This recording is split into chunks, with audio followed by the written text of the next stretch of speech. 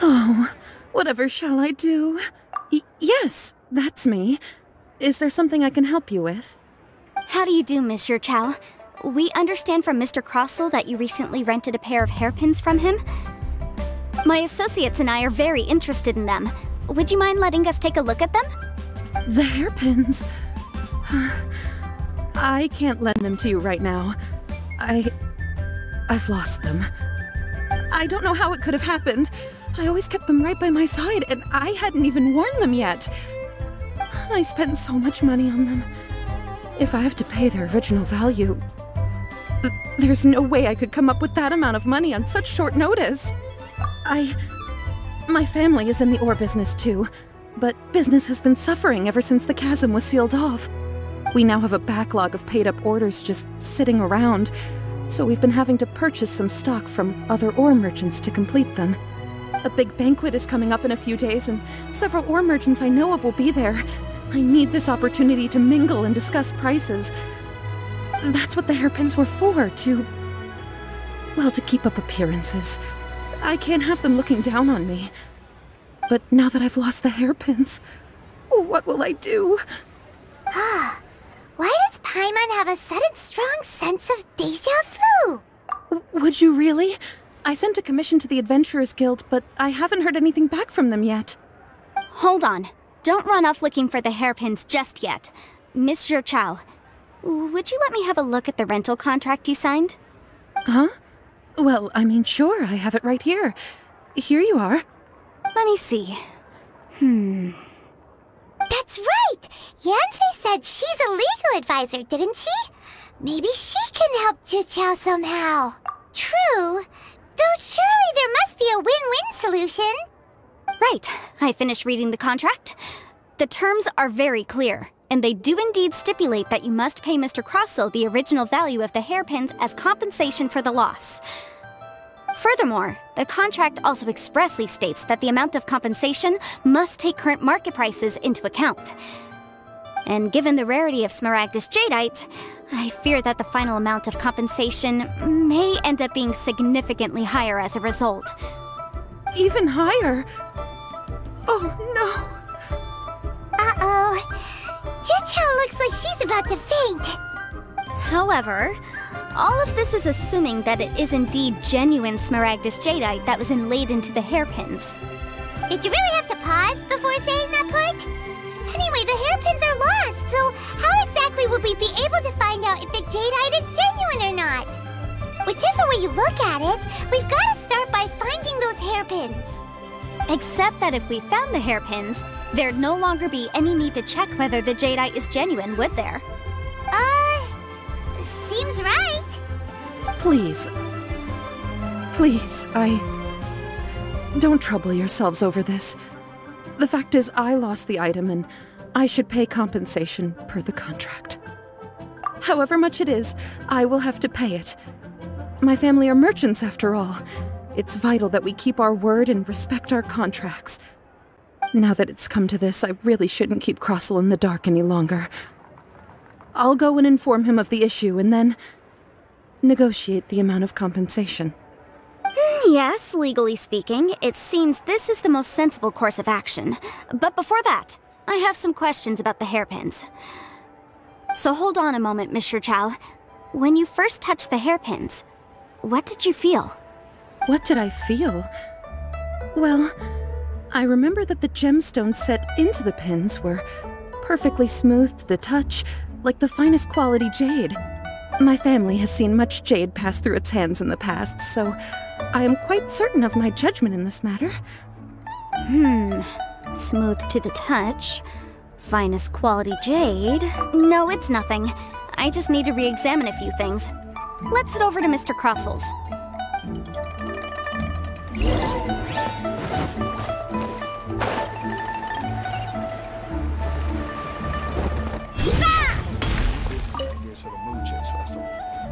Ah, Miss Yanfei, you've returned. With Miss Juqiao in tow, too, I see. How are the hairpins? I trust you're quite satisfied with them? About that.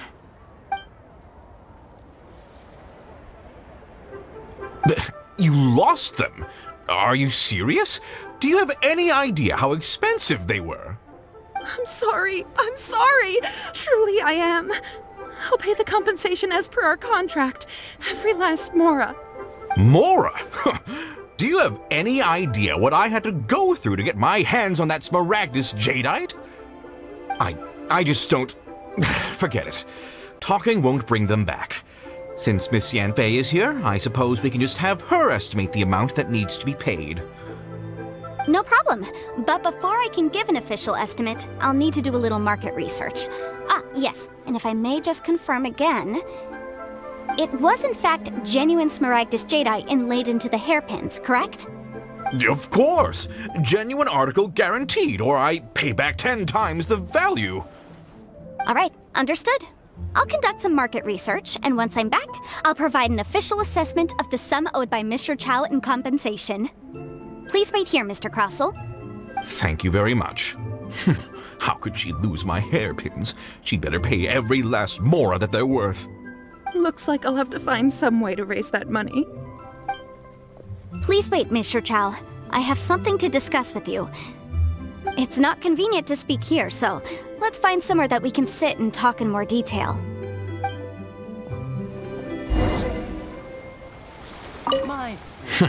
How could she lose my hairpin?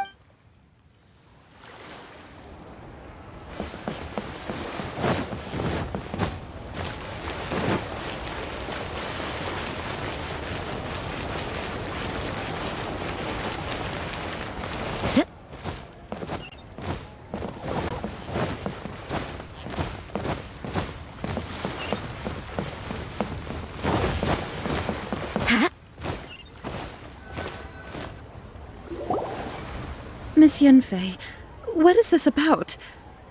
Are you here to tell me how much I owe? No. What I wanted to talk about is, there is a chance that the ore inlaid on those hairpins may not be Smaragdus jadeite after all. What do you mean?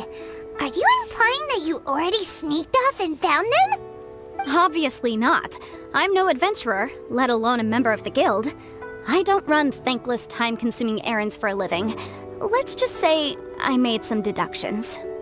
I don't know if Granny told you this, but Smaragdus jadeite is found deep underground and contains very concentrated elemental energy. If mere mortals come into contact with it, well, they'll be sick in the best case. And in the worst case, they could even experience a dramatic change of personality. It most certainly would not be smooth to the touch. Mr. Chow, did you at any time feel unwell while the hairpins were in your possession? No, not at all. I felt perfectly fine the whole time.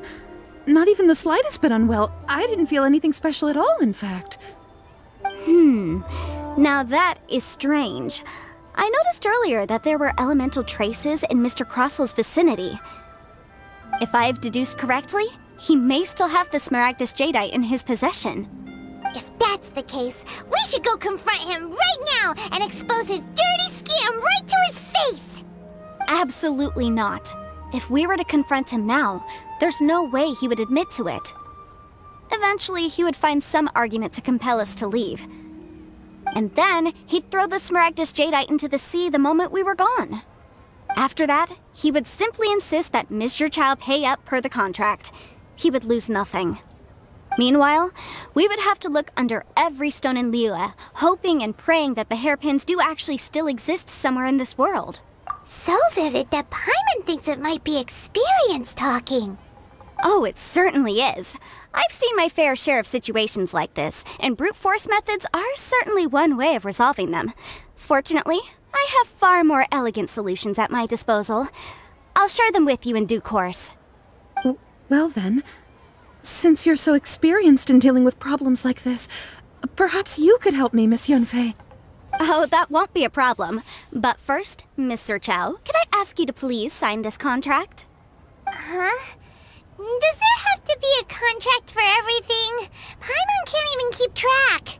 It feels like Yanfei is even more concerned with them than a certain someone else we know. These are my formal terms of engagement. Everything prior to now has just been pro bono advice. But for me to investigate any further, I require a written contract. Any work commissioned but not bound by a contract cannot be relied upon. I understand. Then I will be glad to place this matter into your capable hands if you will take it, Miss Yanfei. No problem. Just sign here, and I'll sign too. Okay. Now write your address here, and then sign on this page as well. And I'll also need your signatures on pages 5, 7, and on the very last page. Finally, if you could just use this ink pad to make a handprint over here. This contract has so many pages. Paimon's all out of brain juice again. Alright, that should do it. My fees are the same as always, and they're written in the contract. Have a look through and let me know if you have any questions. I've had a read through. Everything checks out. Well then, here's your copy of the contract. I will retain the other copy. Not for now, no. Despite how intractable this problem might sound, it will actually be quite straightforward to resolve, once we've got some things squared away. I don't believe you have been part of an investigation like this before, in which case, hopefully this should be quite the experience. Miss Yanfei, I have to ask, why are you helping me? Because, as it happens, I'm currently trying to acquire some Smaragdus Jadeite myself. I noticed strong traces of geoenergy around Mr. Crossel, so perhaps he has, in fact, secured some. Whether he actually made it into an item of jewelry or not is a separate matter, but either way, it's a lead. As long as we follow it, who knows? We might just be able to get our hands on some Smaragdus Jadeite. Also, the idea of someone abusing the law to their advantage, I won't stand for it. But again, let's not dwell on this. Let's go to... where can we find someone who processes ore? Ha! I've got it! Let's pay a visit to Chateau, the boss of the Jade Mystery. He's a professional when it comes to working with stone and ore. If Mr. Crossel had his ore worked on at all, Chateau would undoubtedly have been his first choice. Today, we delve deeper into the moon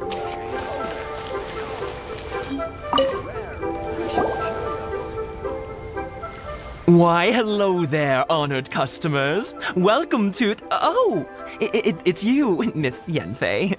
Is something the matter? Surely not more spurious claims that my jade betting is rigged and no one can ever win?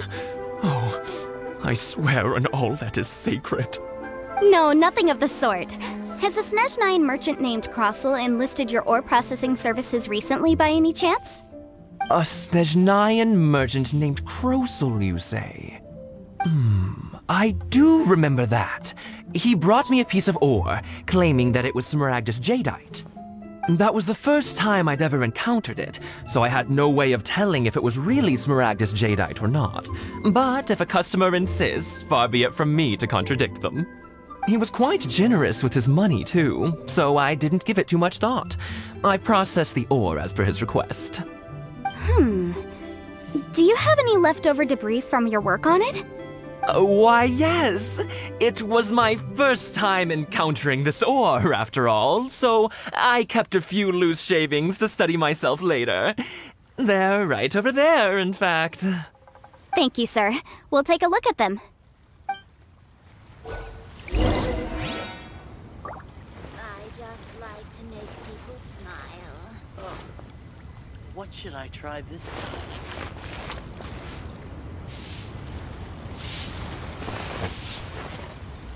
Try your luck betting on Jade?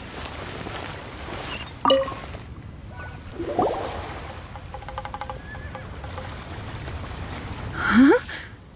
If my eyes don't deceive me, the cross-sections and patterning suggest that these are Smaragdus nephrite shavings.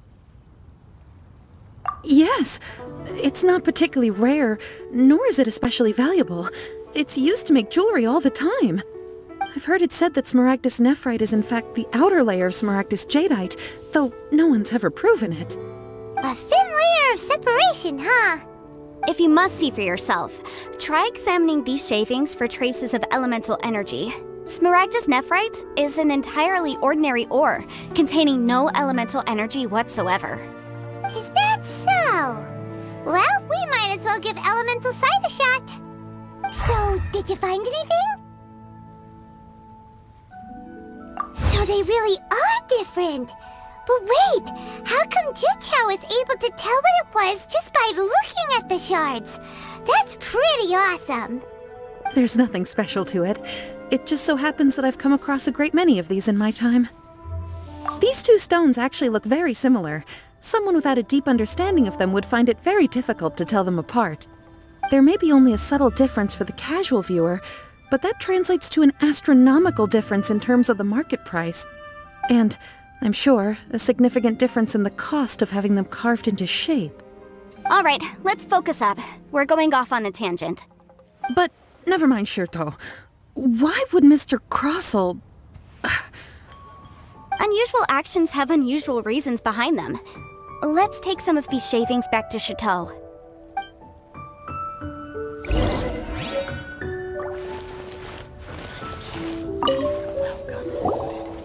Miss Yanfei?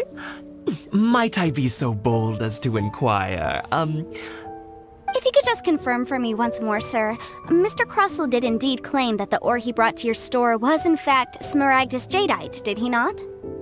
Yes, that's right. I still have a record of the job with me, in fact. Here. It says quite clearly, 1 chunk Smaragdus Jadeite, uncut. Then I have no further questions. But could I borrow the processing record and these stone shavings? Of course. But might I ask why you need them? Oh, I have my reasons. Ah, yes. Please sign here on this affidavit. This document shall serve as signed proof that these stone shavings originated from the, ore that Mr. Crossell brought to your store. Please read it carefully. Yes, I see. Forgive me for asking again, Miss Yanfei, but might I know the nature of the incident on this occasion? I wouldn't say there's been an incident, just a minor issue. Thank you, sir. I'll take these with me. With this hard evidence to back us up, Crossell won't dare try to deny what he did! On the contrary, this is far from sufficient to build a case. We need to find something a little more compelling. If you want to make jewelry, you need a professional jewelsmith. Let me think. Jewelry. Nope. Aha! Got it! Xingxi. She often helps people to find a jewelsmith. Let's go pay her a visit. Well, that was quick. How come you know so many people? Because lots of people come to me for legal advice every day. As you know, Liyue Harbor is the city of contracts. And contracts, well, I should say laws, are very important to us. But the amendments made by the Tianquan to our laws are unnecessarily complicated. How can I put this? It just seems like they're hard to understand and impossible to finish. As such, legal advisors like myself provide quite the popular service indeed. So you help them make sense of the law. But didn't you say that it's hard to understand and impossible to finish? Yes, well, that's no obstacle because I've memorized all the legal codices.